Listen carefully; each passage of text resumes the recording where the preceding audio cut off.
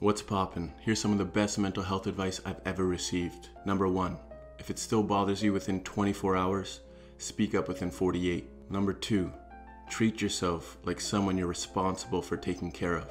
Number 3, never apologize for expressing your feelings.